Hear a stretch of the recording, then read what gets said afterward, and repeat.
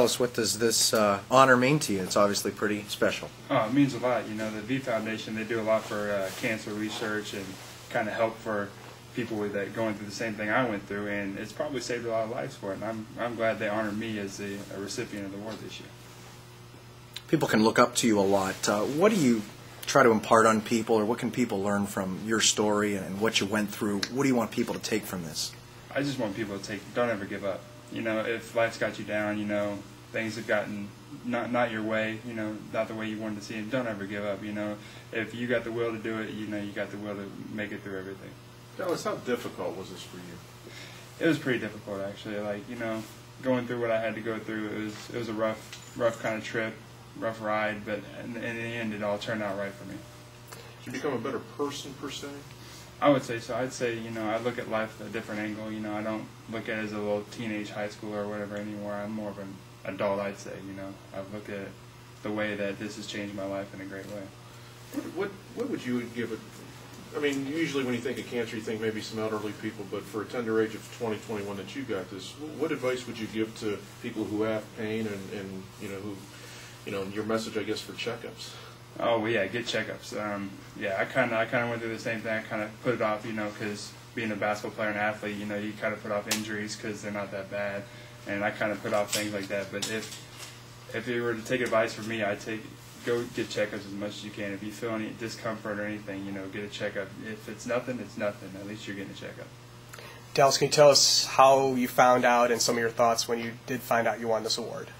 Well, I found out Jamie called me during class, and I kind of had to ignore it. You know, I can't really answer it during class. And he was telling me a week before then that he was going to let me know when it happened. So right when I seen his name on my phone, I kind of figured I won the award.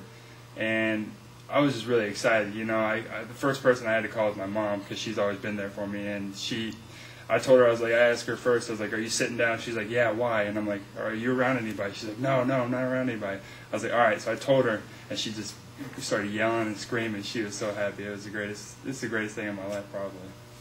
Has it set in that? Oh, I'm sorry. Go ahead. Has it set in that you're going to be like a national inspiration to people, not just in Youngstown, but around the nation? Now that you say that, now it kind of sits in a little bit. But now I've never really thought about it like that, you know, because I've been getting, you know, emails, texts from everybody today, and it still hasn't hit me yet that I'm going to be, you know, looked upon by younger kids as, oh man, this guy can do it, I can do it too, you know. Do you feel, because this is such a high-profile award, that you have some kind of responsibility that goes with it, and if so, what? Yeah, I kind of feel like I have to carry myself a different way. You know, kind of got to look at, like, if people see me in public, you know, I can't be doing the wrong things. I got to keep my, you know, my look, you know, my act, the way I persuade myself to the public. I got to be, you know, more mature about stuff. Was there a point in time, probably say a year or two ago, when you were in the midst of this, that, you know, it's like you didn't feel like maybe you'd make a comeback to play basketball? Yeah, there was a time, I think it was probably my third treatment of chemo, when I got really sick and I had to go in the hospital for a good 4 days. I kind of looked at Berkey, our trainer, and I kind of said, you know, this is tough. I don't know if I can make it. And luckily, he was there to help me through it, and, you know, talk me through it and say I can do it. You know, so. Dallas, that day you found out that you were clean bill of health, so to speak. Just what did that mean to you? 7 months of obviously, you know, chemotherapy and working out and that sort of thing. I mean, just that minute you were told that you were cancer free, so to speak. It's probably one of the greatest moments of my life. Probably so far it is the greatest moment of my life. And I was there with my mom, my family, and so, you know, it was just one of those feelings like a monkey's off your back. You know, you could feel relieved. You could feel like you're back to normal. And then that's when I kind of thought to myself, this is where I got to start turning things around. You know, I got to start being a better person, a better basketball player, you know, stuff like that. How did Coach Slocum, your teammates, the basketball program, basketball family here help you?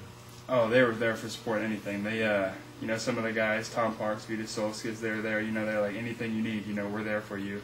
You know, if you need us to take you somewhere, if you need us to get you some food, you know, we're there for you. And, you know, like the coaches, they always calling me, checking up on me, making sure I wasn't sick or I wasn't doing this. If I needed anything, you know, they're always there for support.